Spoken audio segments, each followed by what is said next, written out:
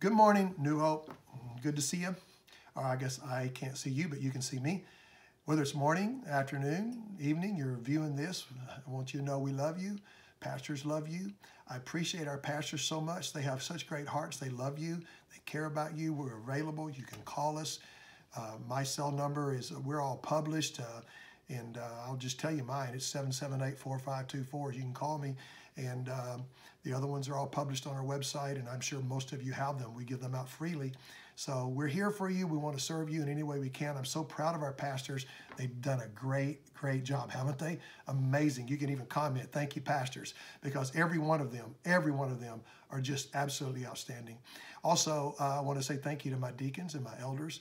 Had several deacons come around and help us out during these last 3 weeks, and an elder, and they've been praying for us, and I just appreciate our leadership in our church. I wanted to also tell you that Susan and I were in Springfield March 10 that evening through March 12, the evening of March 12, and we were exposed to the virus, COVID-19, during that time. Several of our executive World Missions Board committee of the Assemblies of God did have the virus. They were exposed by some French pastors visiting their Assemblies of God, visiting the U.S., and took a tour of the headquarters. Pray for them. They're struggling, and some of you have seen those posts, but I think we're going to make progress. I'm praying not one of them loses their life. I'm praying health and life in the name of Jesus for every one of them. Also, I wanted to say that this has been difficult in some ways. We're stuck in this house. My wife and I have been quarantined for 17 days. We went a little extra time. I did end up getting tested, and it ended up being something totally different, but it came back negative. I don't have COVID. My wife doesn't have COVID. We're healthy now. We're doing very well. We're thankful.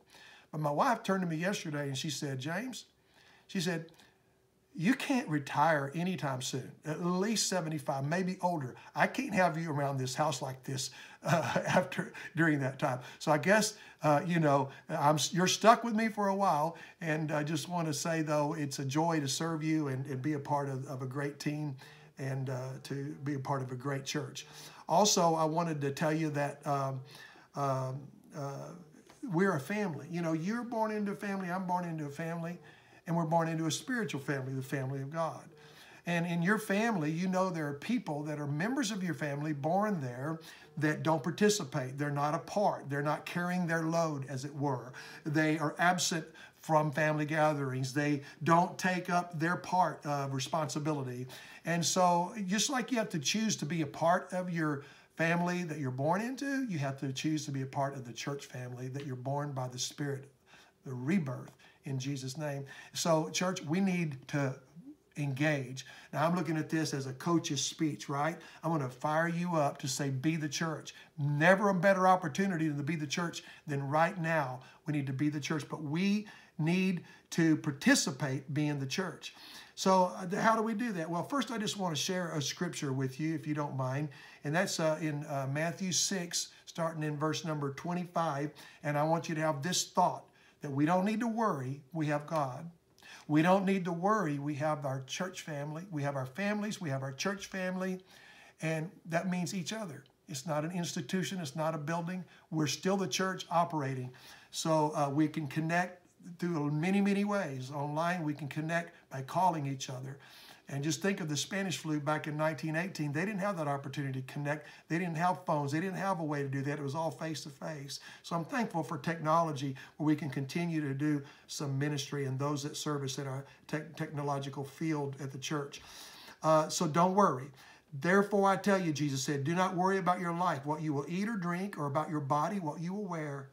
Is not life more than food, and the body more than clothes? Look at the birds in the air. They do not sow or reap or store away in barns, and yet your heavenly Father feeds them. Are you not much more valuable than they? Can any of you, by worrying, add one single hour to your life? Good question.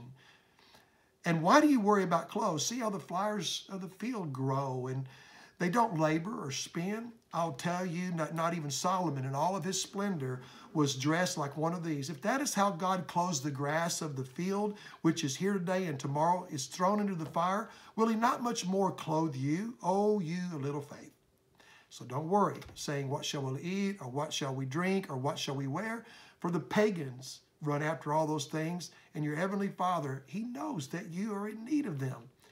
But, church, this is our response to COVID-19. Seek first the kingdom of God and His righteousness.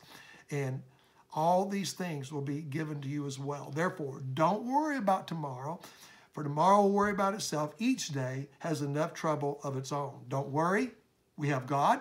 Don't worry, we have our families. And don't worry, we have our church family. We're going to work together. We're going to stand together, and we're going to support each other, and we're going to minister to each other and share with each other. That's what the church does. So what does it look like in practical steps? Thinking that we're going to get through this together. We are. But first, if you need help, if you have a good family, call your family first. And if you don't, call your church family. Call your church. We're here. We want to help you. Just don't be afraid to ask for whatever it is we can do for you. And so we're going to be there for each other and help. But we all have to participate. We all have to be a part.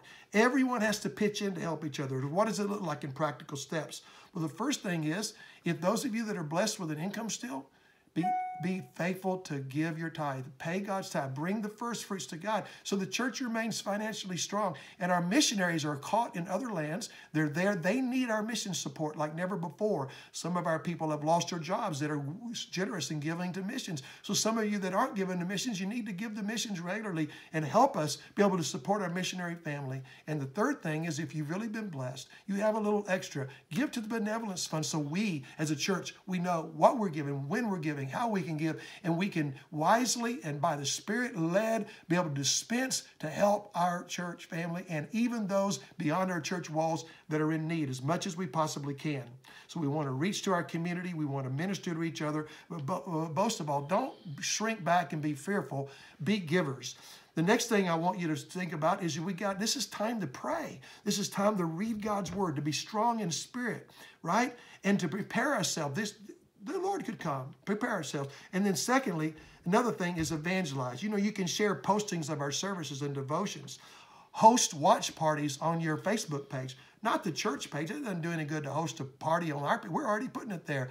Put it on your page and invite your friends to look at it. Host a party on your own page. And then, you know, Easter is going to be really special, isn't it?